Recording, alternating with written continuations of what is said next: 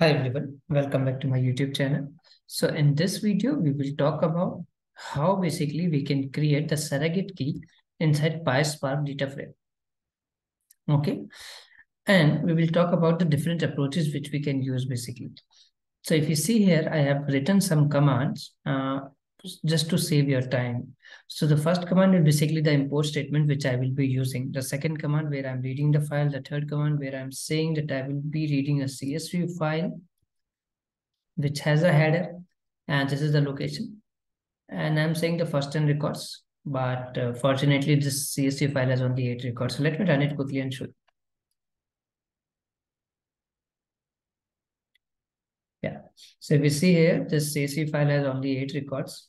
Now, I wanted to add a surrogate key on this one. Okay, so the first method to add a surrogate key is basically to use monotonical increasing ID. Okay, so how do we use it? So basically you can use the simple function with the column to create a column, right? Surrogate key means you will be creating a column with some specific or unique ID, right? Now, when I say I want a new column with the name of key ID, now what will the value? The value will be the monotonical increasing ID function. And what this function will do is it will generate a sequential number integer values. Okay. So let's see how it looks like. I'll directly write here show. Okay. And let's quickly see. Oh, I forgot to run this. Let me run it. Yeah, and there you go. So if you see here, the ID is added. So your surrogate key is already added here. So this is the one way. Again, I'm using directly show here. If you want, you can store it in a data frame and you can use it further, right? It's up to you.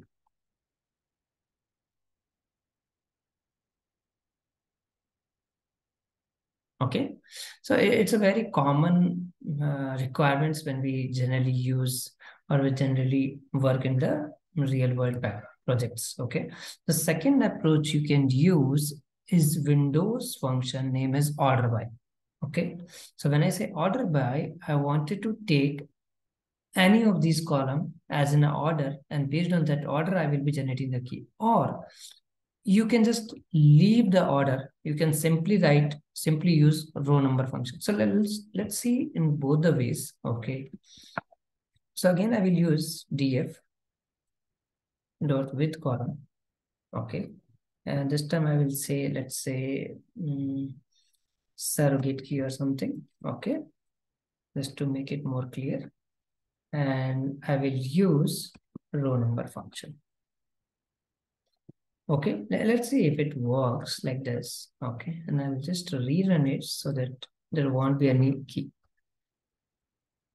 Okay, let's run it and see the value.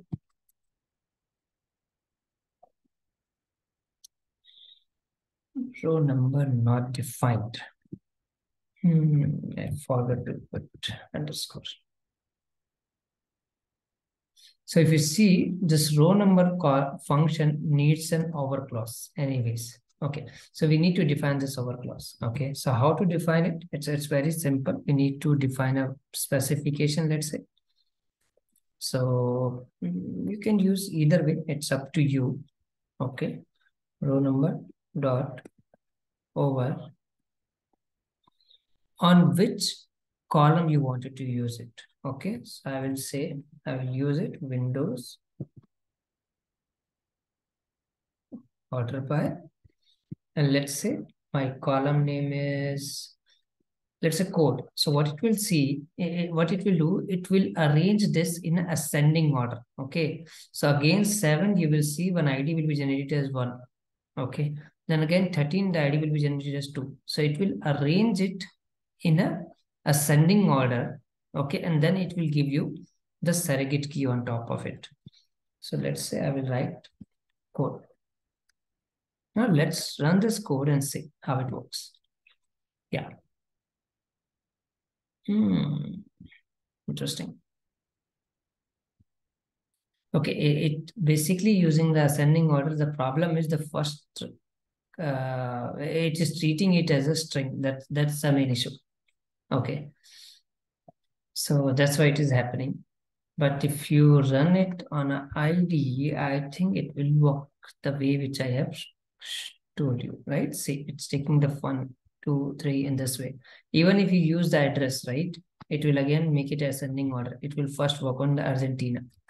That's how it works. See? So based on a specific column and based on the order by of that column, it actually create a row number, which will work for you as a surrogate key. You can simplify this code. So what you can do, you can take this code out of it. You can say, this is Windows specification or something. You can put it here so that your code looks a little bit cleaner. Okay. And let's save it as a data frame now and display it.